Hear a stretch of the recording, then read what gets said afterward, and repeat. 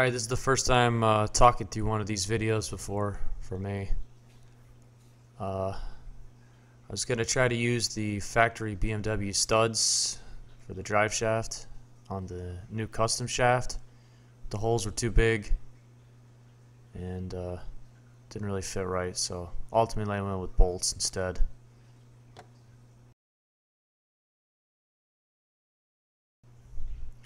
Hopefully the 9 people that end up watching this video don't mind me talking, or at least maybe like it better than the misspelled words I usually put all over, and it takes way too long to do that.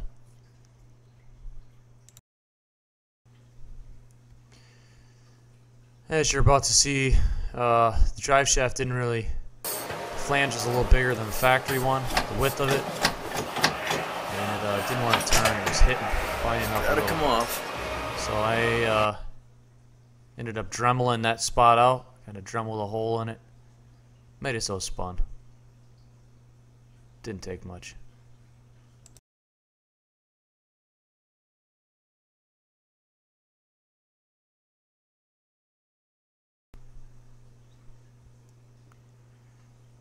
The center support bearing on a 2-piece shaft mounts not quite finished. Still want to add a little bit more bracing to it.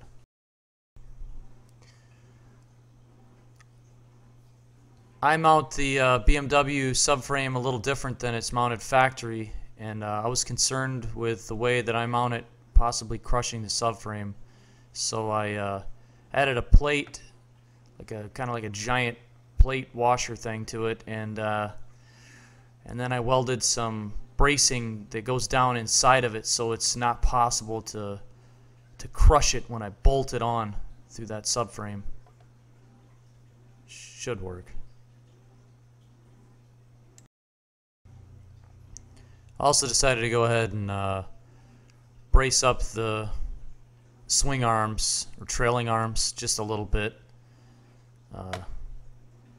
just to make them a little stronger. Seemed like a good idea.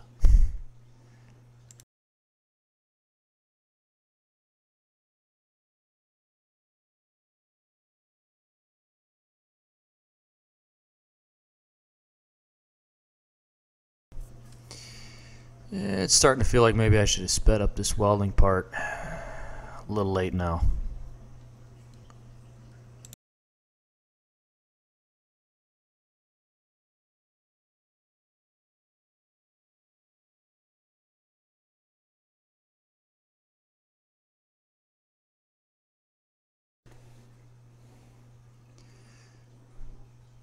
This is where I'm adding the they're actually anchor bolts into the subframe to keep it from crushing.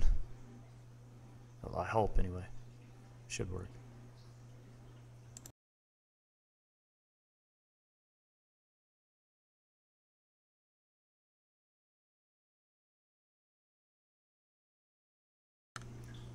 I actually trimmed down a little bit on the where the factory bushing and the mount is. I cut it down a little and then welded a plate over top of where I cut it down. So the factory diff that I had in that subframe when that car came out of was a 410 that was a viscous limited slip, and I decided to order some 307 gears and then disassemble this and rebuild the viscous coupling and then put the 307 gears in it. But ultimately things went not so good. The ring and pinion gear, the pinion fit in the housing, the ring gear fit on the carrier, but they did not match up at all. The carrier did not have enough offset, and it just didn't even work. So it's a giant waste of time.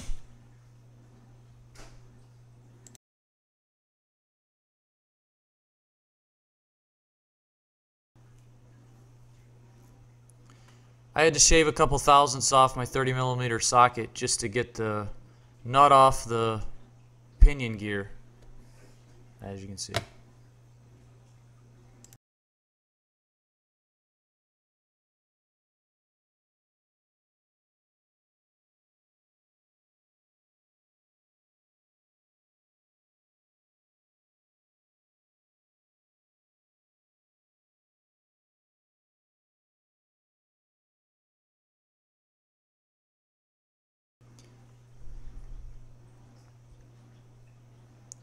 So I decided to go ahead and leave me rebuilding the viscous coupling in this video, even though I don't use the viscous coupling or this entire differential or any of this stuff at all at the end, but it's super cool, so I left it in.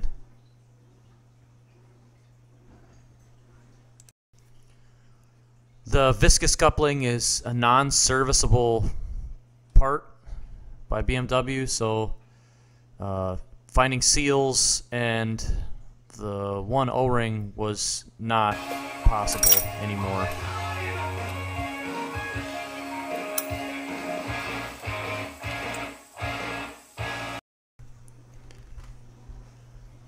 I had to slightly modify the viscous coupling because I could not find replacement seals, so I ended up just drilling out the holes where the gear oil went in and lubed the inside and just plugged them with like a little, basically, plug.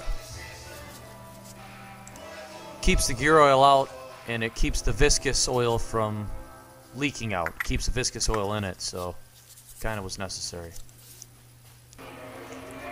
Not that it really matters to anybody, but this is actually stuff they use in RC, the really awesome RC car differentials. And I bought that at basically an RC hobby shop.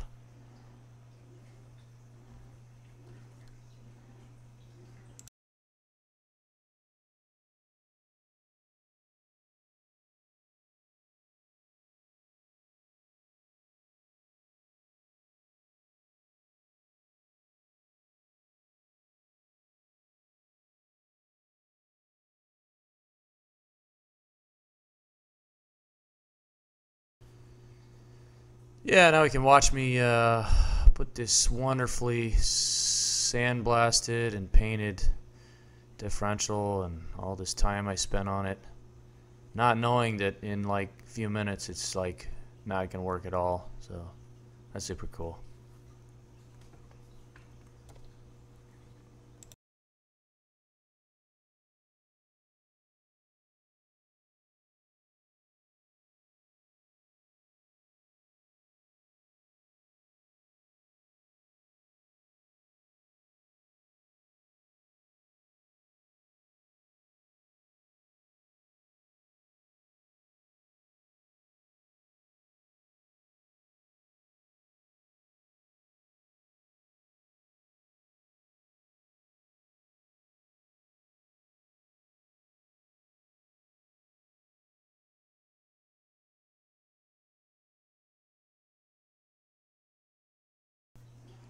Yeah, the carrier didn't fit at all. I messed around for a long time before I gave up.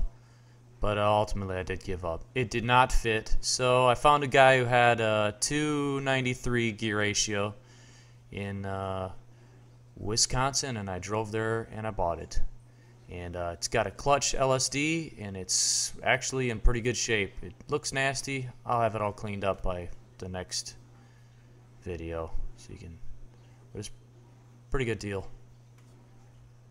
And then I cleaned up and painted and rebuilt the rear calipers. I would have just bought new ones, but I'm just too poor for that.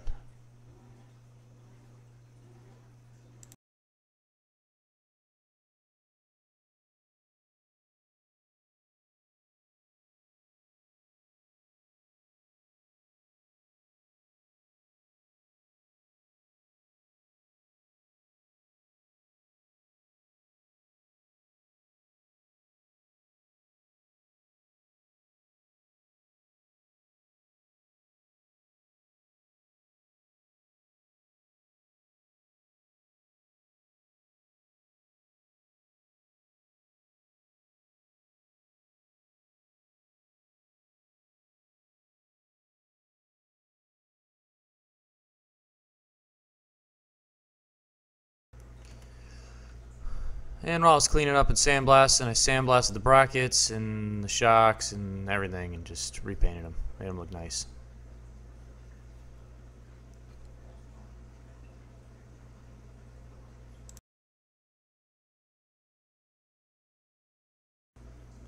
And this is where I'm planning on mounting the power booster and master cylinder. But I've got a whole bunch of messing around to do before I get that to work.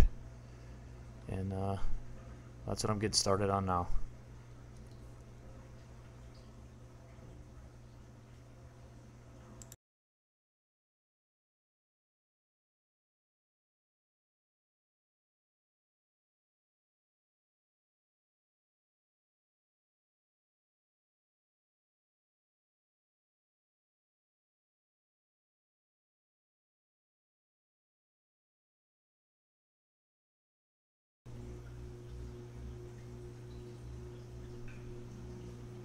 So I needed to disassemble that pedal assembly so that I could fab up basically a rod that runs from the factory brake pedal over to where the new location's gonna be. And I decided to make it so it slid inside the pipe that they used factory to make the brake pedal pivot on.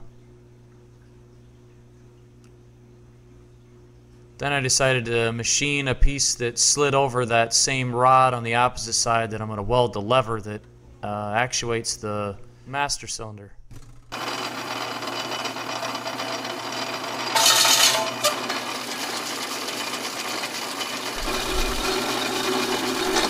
Yeah, just listen to that wonderful sound of this equipment that I have that's from the very first people on Earth. It gets the job done though. Barely. Okay, now from this angle, I guess.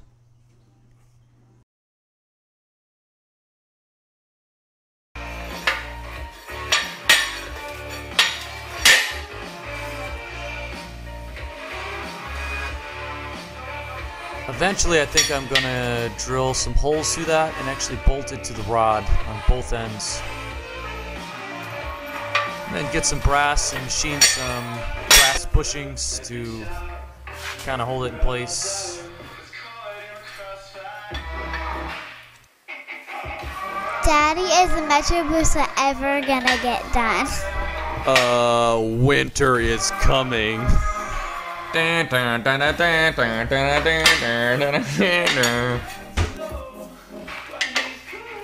Winter really is coming, and I definitely will have lots more time to work on the metrobusa, so some progress will be made soon. Sorry if the video is too long, and thanks For watching. Go for it.